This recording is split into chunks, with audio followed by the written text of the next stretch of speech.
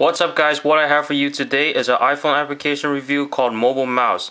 Now what this does is uses your iOS device as a mouse to control your PC or Mac. Now before you can use this application you must download the server onto your computer. And I will leave a link down in the description below. But let's get on with the application. Alright, so here's the interface. So you basically have a trackpad here as well as your keyboard, and if you want to cover the keyboard you shake the phone down. And here's your left button, your right click button, as well as your scroll wheel and your trackpad to move around your cursor. Now let's take a look at the options you have here. So here's the settings. Now here's the servers tab.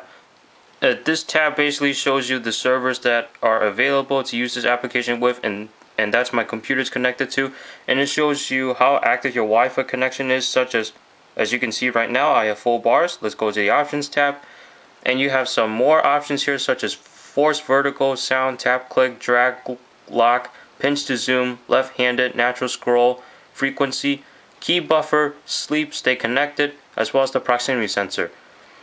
And of course support. You just have help from Mobile Mouse. So now let's take a look at how this application actually performs. So we're going to drag our cursor here, as you can see. Let me zoom in a little bit here. Alright, so here's the iPhone, and as you can see I am moving my cursor right now. 2-finger tap at the same time. Performs your right click. Let's go on to a web browser here.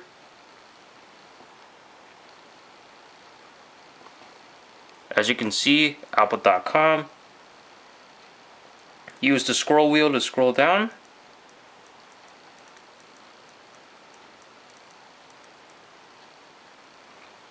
Use the left button to click, so let's click on iPad.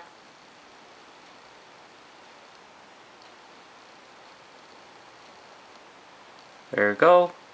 Right click. And we're going to pinch and zoom to zoom in. Pinch and zoom to zoom out.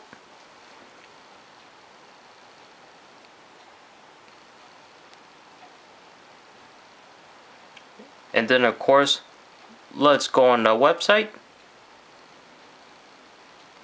Let's go to google.com. So you're going to shake the phone down to show up your keyboard.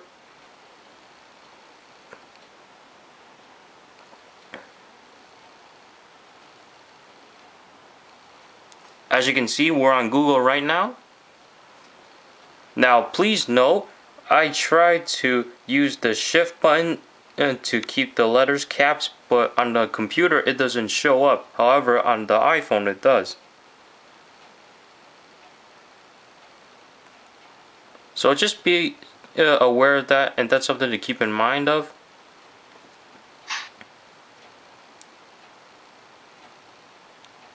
So overall, like, what's my review of this application? On a 1 to 5 scale, I give it 4.5 stars. I mainly use this when I have the computer connected to the TV through HDMI, and when I want to enjoy my entertainment. I don't want to get up and use the trackpad or the mouse I have just to go to a different video.